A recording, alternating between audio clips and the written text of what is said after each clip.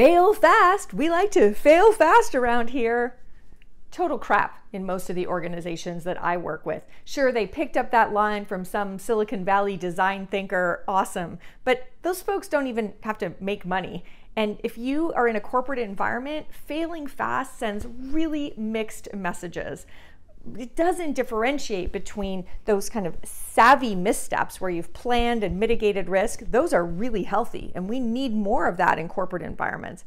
But when you just say fail fast, somebody might be thinking that sloppy mistakes are fair game. And those are the people who we punish, and then everybody says, see, it wasn't safe to fail fast. Complete mixed messages. If you're in a big corporate environment, talk about learning fast, talk about the difference between savvy missteps and sloppy mistakes, but enough with fail fast.